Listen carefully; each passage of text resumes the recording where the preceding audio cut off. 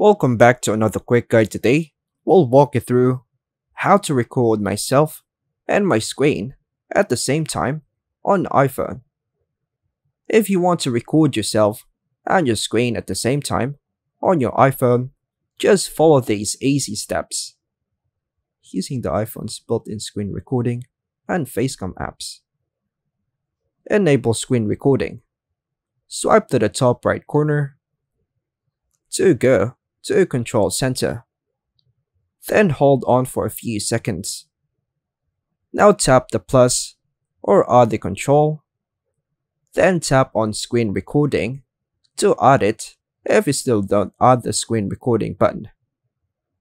To save, just tap on the empty space. Open the app you want to record. Navigate to the app or screen you want to capture. Start the screen recording. Open Control Center by swipe down from the top right on iPhone. Long press the screen recording button. Turn on microphone audio. Tap the microphone icon to enable external audio recording. Start recording. Tap Start Recording and it will begin after a 3-second countdown.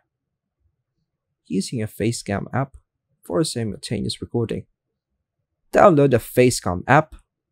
Install apps like Screen Recorder, Facecam, DU Recorder, or Record It from the App Store.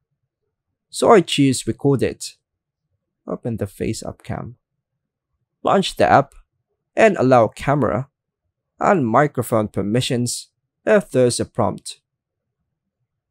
Choose screen and camera recording mode. Most apps have an option to record both the screen and your front camera. And here, you can tap on reactive videos in the lower left. Then confirm. Hit continue.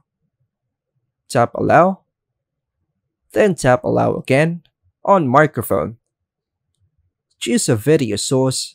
So I choose camera roll. Choose your preferred video. Tap on it. Start the facecam and screen recording.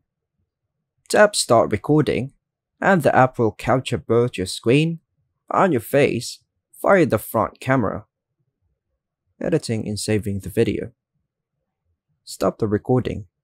To stop, just open Control Center and tap the red recording icon or the box, or tap the red status bar at the top and choose Stop.